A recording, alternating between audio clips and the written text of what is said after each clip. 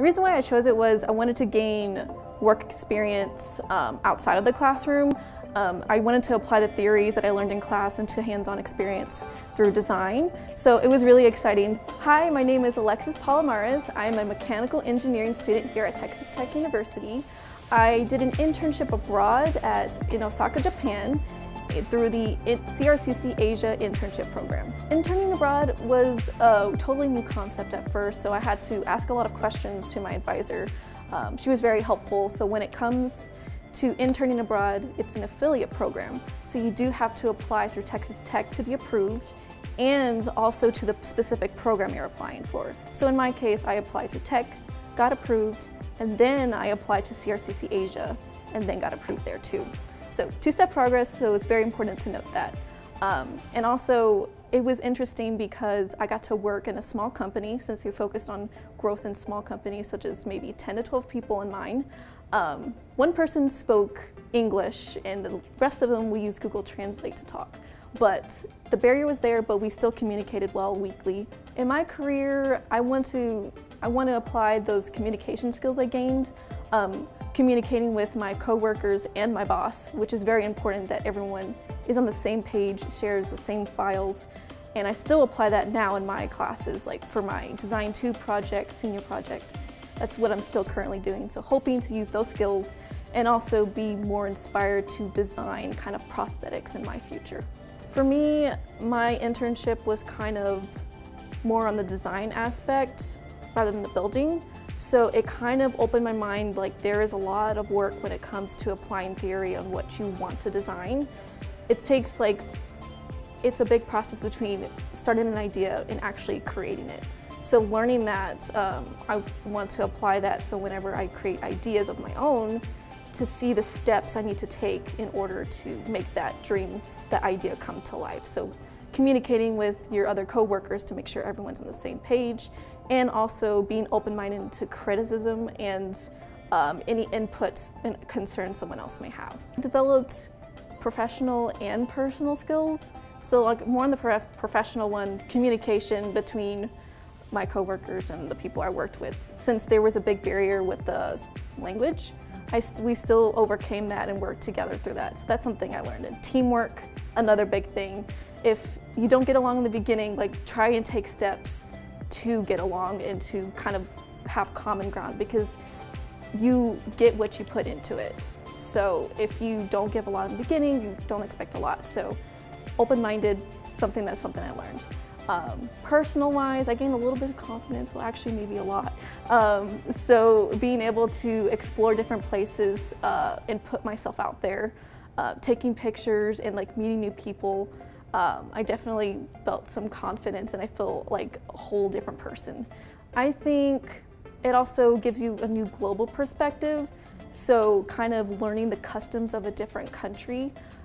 Also, like maybe for me, figuring out the train system, like that was totally different and interesting compared to America. So you get to see, you kind of like do an internal comparison between America and the country you're going to. Other benefits is like you get to meet new people.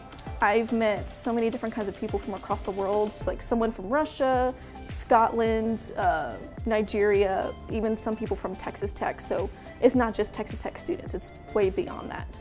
So, and also gaining new friends. It was very exciting, like being able to go from like someone really shy in the beginning, like not wanting to really talk to anybody, but I put myself out there, which every student should do, talking to new people and even like the locals. So long-lasting friendships for sure. One thing I learned is that also everyone's in the same boat when you go there.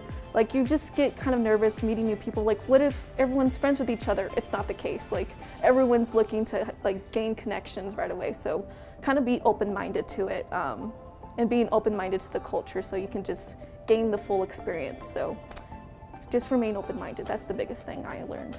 What surprised me the most, the amount of growth that I went through. I didn't expect from someone who was really, really shy, didn't really want to talk to anybody in the beginning, to someone who was carrying open conversations to whole different people that I didn't know and even the locals in Japan. So that was really surprising, and now I'm more open-minded to talk to new different people and just kind of be a little more confident, go up to them and say, hey, you know, what's going on? So it's just the amount of growth was very surprising to me.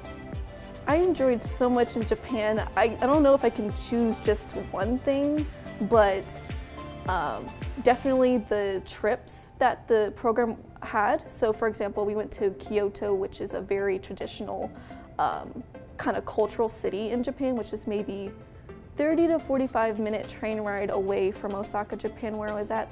So being able to look at the shrines and kind of like appreciate and watch the traditions that they went through and get some souvenirs, that was really exciting. So exploring their culture was very cool and mind-opening.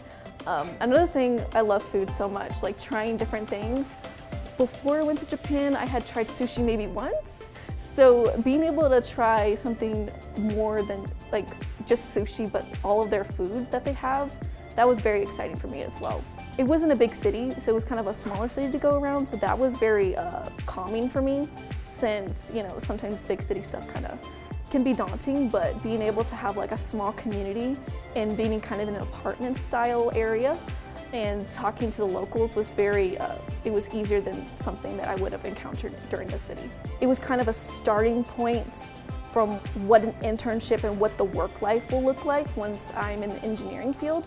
So it kind of exposed me to that, and it opened opportunities for future internships, such as a company like Housing Engineering I had back at home. So it opened opportunities and it kind of exposed me to what the workplace is like. So after graduation, my plan is to go into graduate school, a PhD program in bioengineering or biomedical engineering, the kind of interchangeable terms. So then I can learn how to create, design medical devices, so for the healthcare field. So maybe just like maybe a prosthetic arm, or maybe designing materials to create it, robotics. Those are kind of the ideas that I have so far. So to hopefully get into the dream company of Johnson & Johnson. So those are some goals that I have, and I'm really excited for that. For the biggest tip I want to give to students whenever they're applying abroad is apply to as many scholarships as possible. There's also more to scholarships, so look at our website, the TTU IEP in the Google search. You'll look at the scholarships listed there through even the College of Engineering or the international office. So there's a lot of options out there.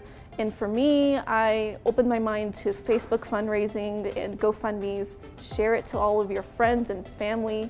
That's one of the biggest pieces of advice I can give to students. So it's never too early to start looking for how to fund your experience abroad. Don't let it scare you. There's literally a scholarship for, you know, all different kinds of students out there. So don't be scared and always ask questions.